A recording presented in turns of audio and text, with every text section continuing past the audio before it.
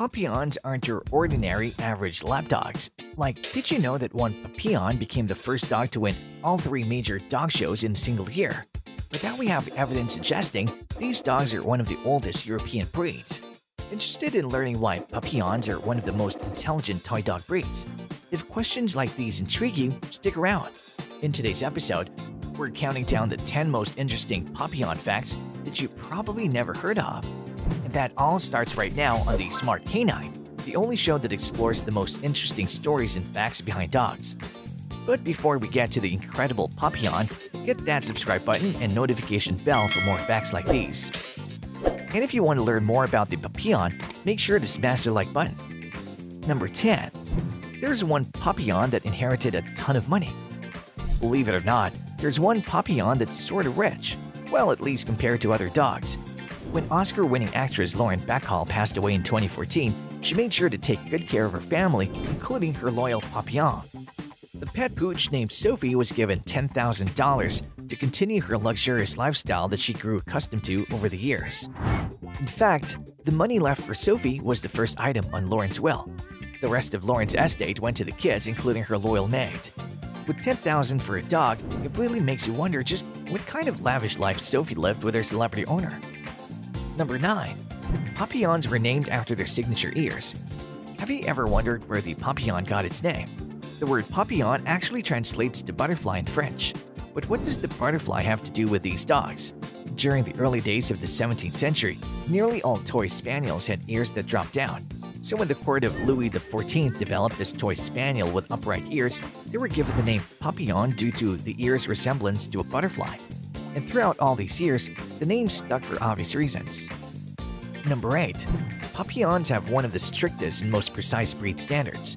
The American Kennel Club, or AKC, is notorious for having extremely descriptive dog breed standards with strict guidelines. However, no breed standard may be as strict and precise as the Papillons.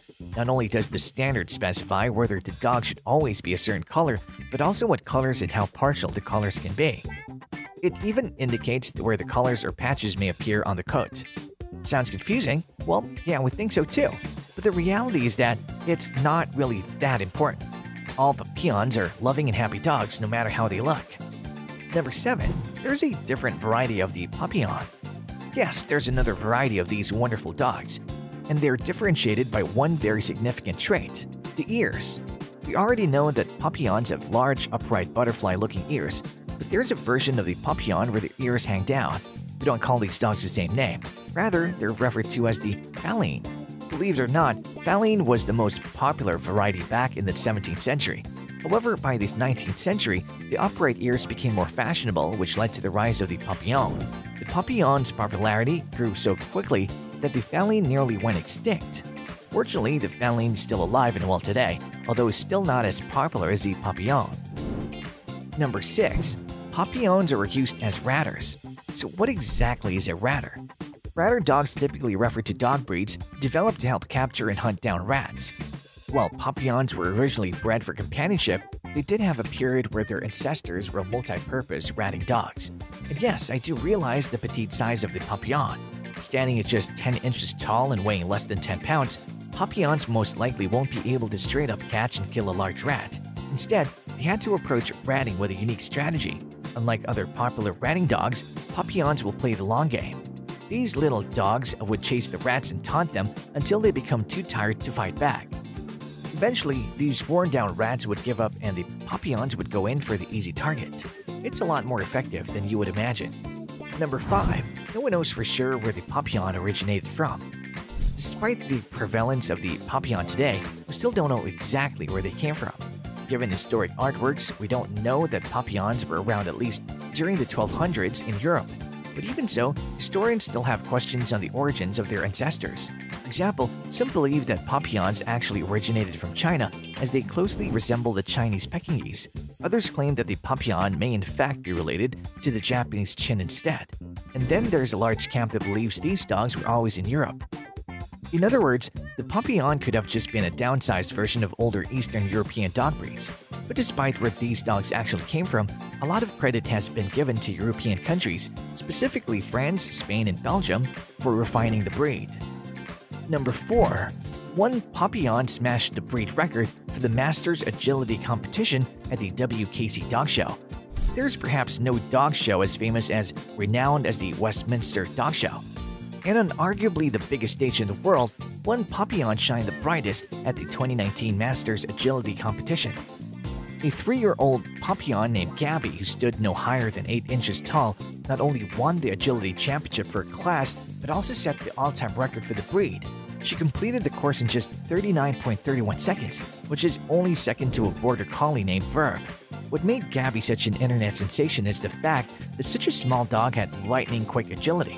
Fans in social media were quick to praise the small dog, who in a way was a huge inspiration to all of us. Never underestimate those small legs of a Papillon. Number 3.